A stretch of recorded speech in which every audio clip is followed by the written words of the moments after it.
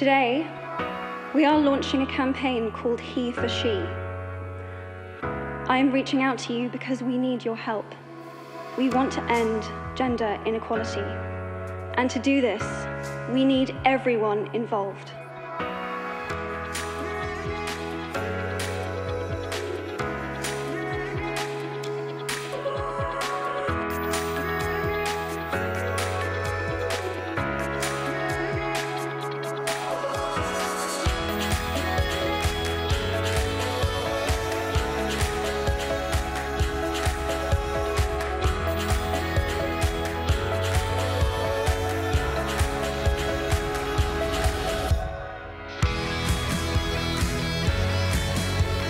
What is Impact 10 by 10 by 10? It's about engaging governments, businesses, and universities, and having them make concrete commitments to gender equality.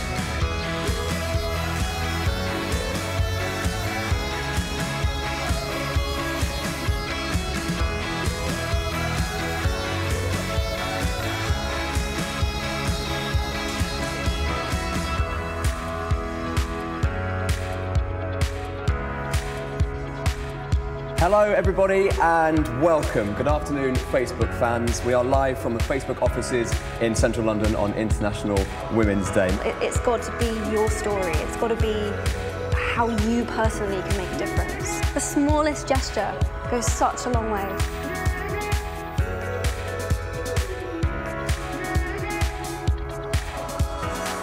We are putting the movement in your hands, turning to you to help us create a world in which gender is just a spectrum of beauty and not limitation.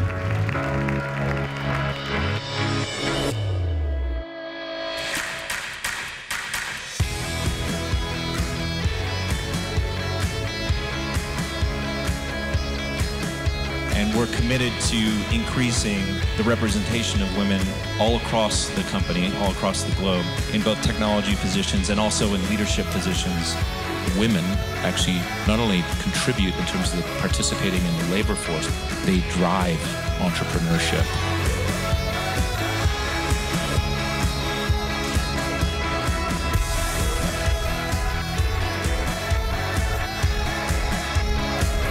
You know, you can't really find peace in the world if 50% of the world is women and they're not included in the same conversation.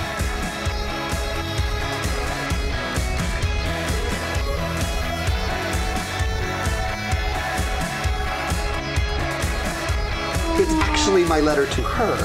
So, HeForShe. Okay, that's amazing. Yo, it's Lynn, and I have to laugh. How can we not be equal? We're like half. Like, women are like half of the people on Earth. And yes, they should have been equal since birth.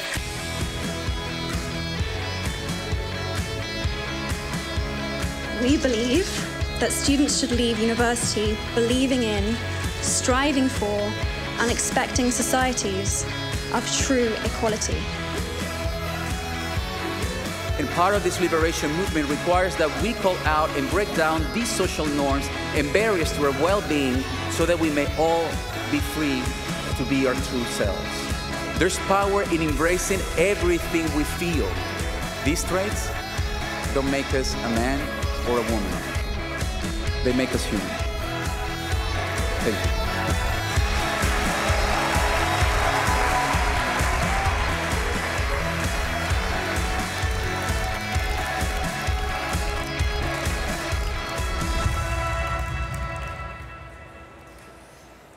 Life is made up of a series of defining moments. Moments that overwhelm us with joy, and those that shatter us to our very core. And if we are lucky, if we are one of the few lucky ones, during our darkest moments, we are somehow still able to clearly see the not so obvious good, to fully comprehend that nothing about our misfortune is accidental, and that everything, with all its imperfections, needed to happen just the way it did. For it is during our moments of utter despair that we find the courage to change things. Our pain becomes the passion that propels us forward, shaping us into the people we become. And as we change through these experiences, we in turn change the world around us. I am one of the lucky few ones. At the age of 8, I experienced my first near-death experience.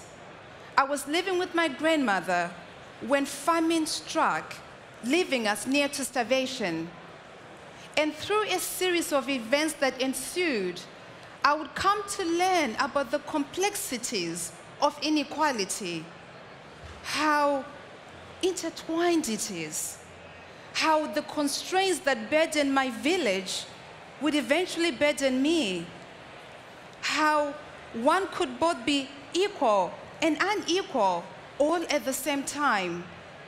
I would come to learn that just as the opposite of love isn't hate, the absence of equality isn't always of men's fault. And through this realization, I found my first defining moment that shaped the way I saw the world. Life is made up of a series of defining moments. September 20th marked another defining moment when UN Women, the United Nations global entity for gender equality, launched what would become one of the most important social movements in the world, called HeForShe. HeForShe flipped the script on gender equality, recognizing it not just as a woman's issue, but also a men's issue. Clearly seeing that as long as the pursuit of gender equality remains a struggle between men and women, no one wins. No one wins, because the constraints that burden women eventually burden men, and vice versa. So we invited men and boys as equal partners to create societies of equality.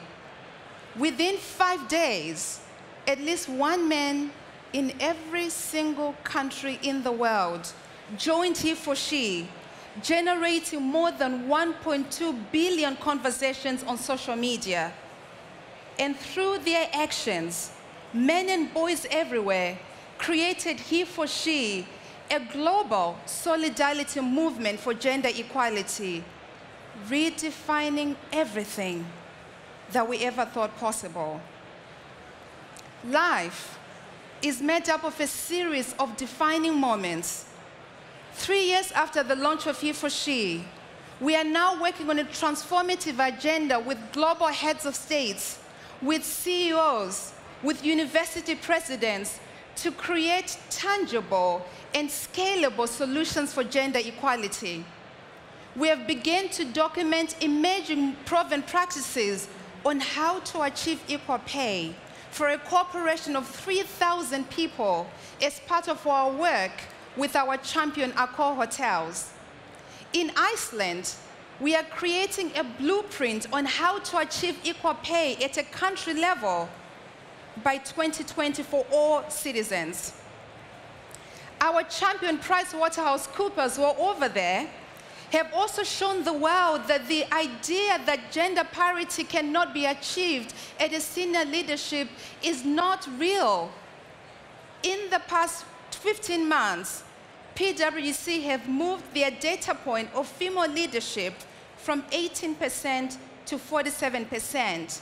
And soon, their HeForShe solution on how to do this will now be scaled and tested in other companies. We have gained practical knowledge on how to end child marriage, thanks to the power of the commitment of the president of Malawi, our HeForShe champion, who has now outlawed child marriage within his country, which has resulted in the annulment of 3,500 child marriages in the past 12 months and the return back to school of 1,200 girls. We have redefined with HeForShe what accountability means and what it looks like. With our champion McKinsey, we have been able, as part of their HeForShe commitment, to finally release their gender parity data for the first time, in the company's 90-year history.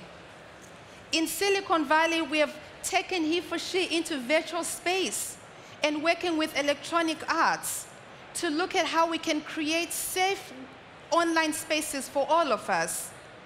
We are also looking at removing ceilings that should have never been there to begin with our champion University of Waterloo, through the implementation of HeForShe Impact Scholarship, which are geared towards getting more young girls into STEM subjects. And lastly, here in Finland, the President of Finland is one of our champions. And through his commitment, Finland will end gender-based violence, which currently impacts 1 in 3 Finnish women. This is just the tip of the iceberg on our work with HeForShe to create transformation so we can accelerate the achievement of gender equality in our lifetime.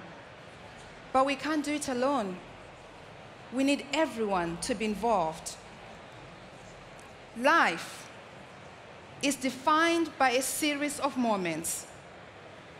In 1985, an African leader called Thomas Sankara was asked about his political philosophy, and he said, "You cannot carry out fundamental change without a certain amount of madness.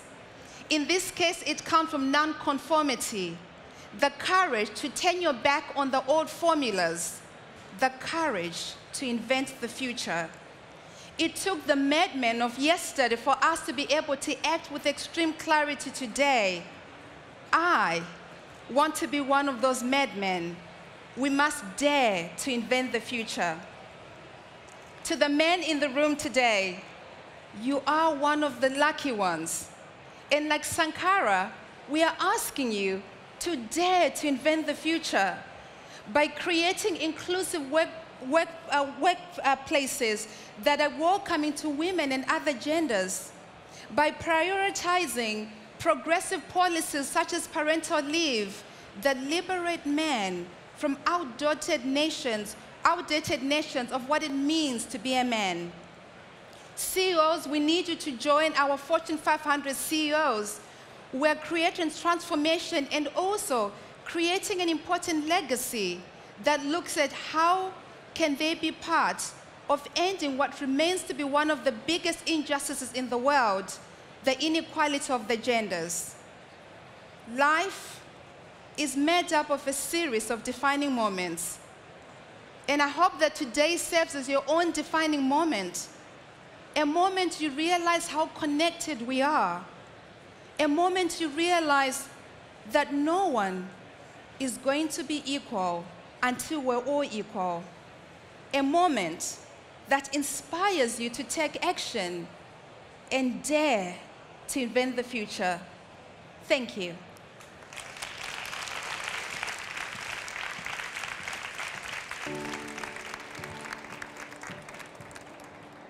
As a girl, I'm expected to be your little princess.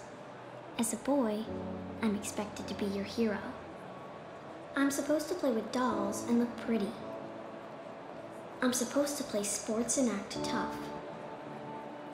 Crying makes people think I'm hormonal. Crying makes people think I'm weak. If I spend more time at work than at home, I lack devotion. If I spend more time at home than at work, I lack devotion. People will question my sexuality if I choose to join the army.